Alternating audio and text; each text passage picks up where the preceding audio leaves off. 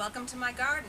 Today I want to talk to you about the techniques I use for organic gardening in my yard. For instance, this cover crop that you see in front of you is called winter rye.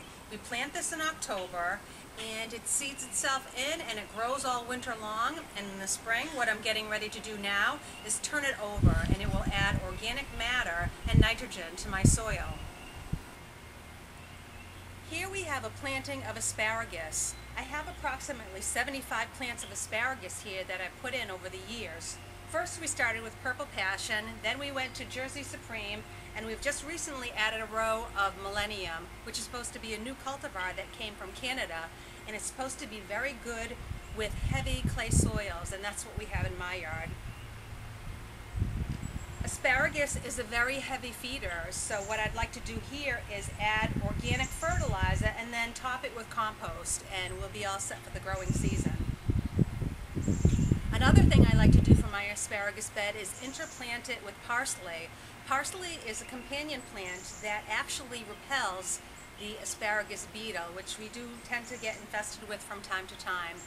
Early in the season you want to pick the beetles off. The sooner you pick these beetles, the less likely they are to reproduce and create more pests. So it's best to get them picked early in the season. Here we have a planting of rhubarb. This is a very easy crop to grow. We don't fertilize it, we really don't water it. It just grows and gives us a very nice crop every year. Here in the back of our garden, it's a little bit shady, so we tend to grow lettuces and spinach and Swiss chard.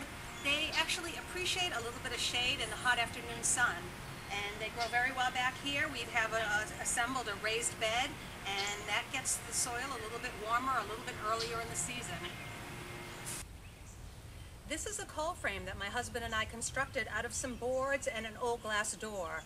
It's used to extend the season, and we can actually grow things in here that are normally not hardy to our zone. Here in the central Massachusetts garden, we're approximately a zone 5, and we're growing rosemary in here right now that we were able to pick and enjoy all winter long.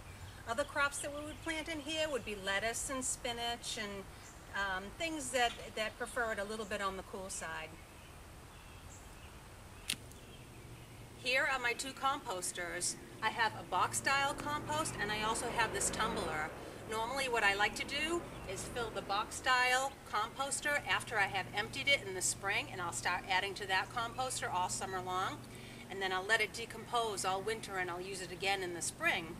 And then I'll start filling this during the winter months. I unscrew the cover, I add all my kitchen scraps, and this is very easy to manage because you just spin this, rotate it around, it stirs up your compost, and you water it once in a while.